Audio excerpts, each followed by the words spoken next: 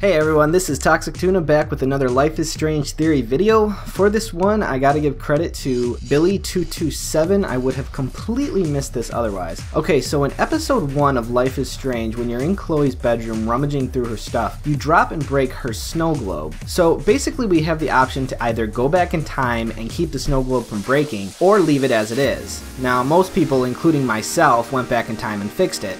But leaving it broken leads to an interesting clue in episode 3. So towards the end of episode 3, when we are in the William picture scene, let's call it, we see a snow globe with a deer inside of it. Upon examining it, we get this dialogue. Chef.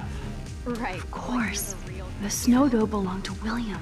So the deer's snow globe is William's. So how crazy would it be to jump to the conclusion that William's spirit animal is the deer? Now, many consider Max's spirit animal to be the deer, but who's to say that two people can't have the same type of spirit animal? After all, there are two different types of deer in Life is Strange. One that we see often, which is the ghost deer, and another one which is actually living. So wouldn't it make a lot of sense that the transparent deer is William's? After all, William is 100% dead.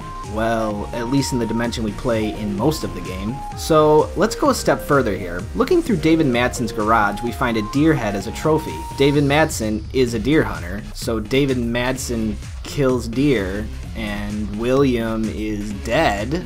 So could it be possible that David Madsen killed William? Well, let's go back to that garage scene again. Previously, David was working on an older year vehicle, and in episode 3 that vehicle was fixed. So David Madsen is pretty knowledgeable at fixing cars. So couldn't that mean he's pretty knowledgeable at sabotaging one too? What if David Madsen rigged William's car to kill him in order to take his wife, Joyce? Now going even further from that, at the end of episode 3 when we were back in present time, we go to Chloe's house and see William and Chloe. Now remember, we don't see Joyce. So Chloe is in a wheelchair and disabled. Is it possible that after the first shot of trying to kill William failed, David Madsen repaired the vehicle only to make an attempt at his life later down the road? But this time, something much worse happened. Instead of William getting into the car, Joyce and Chloe decided to go for a spin. This resulted in Chloe being disabled and put into a wheelchair, and Joyce injured or even possibly dead. Remember, we don't see Joyce at the end of episode 3.